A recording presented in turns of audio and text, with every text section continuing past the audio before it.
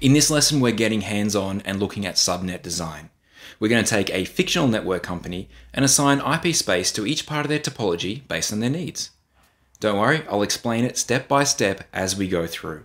This one is sure to be interesting. In this scenario, we work for an IT company. Our job is to do the subnet and VLAN design for a customer. Let's start with what we know. Our customer has a main office with 125 users. Each user has a PC and a phone. At the core of this network is a layer 3 switch. This handles some of the routing within the main office. There are a few layer 2 switches connected to the core switch. This is where devices like PCs, phones, and printers connect. The main office also has an internet connection. Traffic to and from the internet passes through a firewall. The firewall connects to the core switch. Don't worry too much about how firewalls work yet, as we'll learn about them in a future video. Many of the services that these users access are cloud-based. That is, they're managed by another company and accessed over the internet. We'll look more at the cloud in a future video too. Besides the cloud services, there are 5 servers in the main office.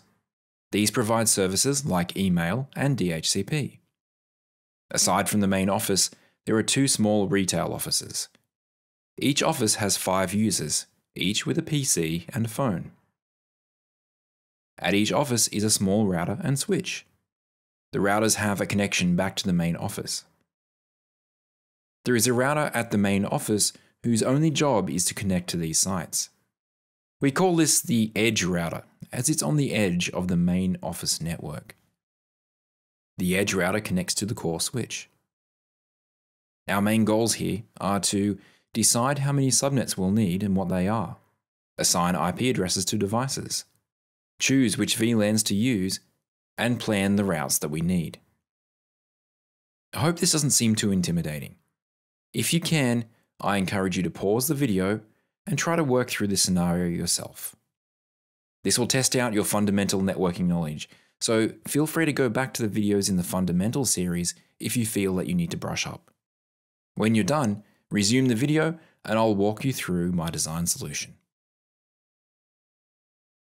Okay, so how did you go? Did you come up with a solution? If you're ready, let's go on and I'll show you my design. First, I'd like to point out that there are a few ways we could approach this, so don't worry if your design is different. The important thing is to understand the principles behind it.